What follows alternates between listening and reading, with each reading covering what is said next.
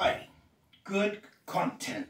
This has to do with a true Christian man who is obedient to God because he knows the word of God.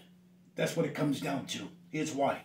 A man who is obedient to God is hard to find.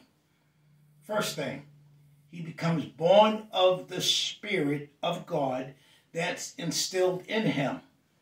When he confessed that Jesus Christ is his Lord and Savior and went to the cross for all of mankind, he must acknowledge that, who were yet sinners, mankind, sinners because of Adam and Eve in the Garden of Eden. Obedience is the key to knowing God. There is no other way. Yield to the Holy Spirit to lead you and guide you through all things. Knowledge, wisdom, understanding, guidance. When you know God as a spirit being, you understand him in the spirit that leads you to do good will, God's will. If not, you are led by your flesh, and your flesh cannot please God because God is spirit, not flesh. You must be a born-again Christian to knowing God. A true Christian worships God weekly at church with other brethren. If possible, you must glorify God, his name. You must praise him, God, daily. You must give testimony daily of his greatness and his goodness in your life.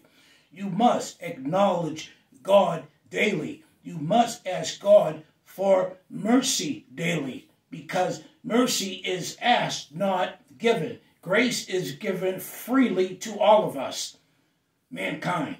You must read the Bible, which is his word, to understand it, because it is spiritual. It is embedded in you once you know the word of God, because you were born again of the Spirit. You must read Scripture as often as possible daily. If you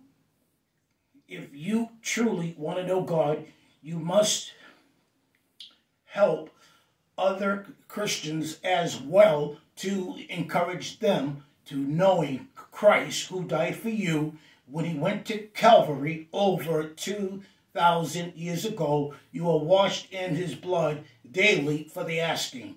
I give all glory and honor to God. And I thank Jesus for being in my life, and that I am saved and born again of his Spirit. That's why I live. To worship God and to praise God and to thank God for who he is. He is Alpha and Omega, the beginning and the end. There is nothing after him. There is nothing before him. God knows all things, and he's everywhere. There is no limitations on God. Amen.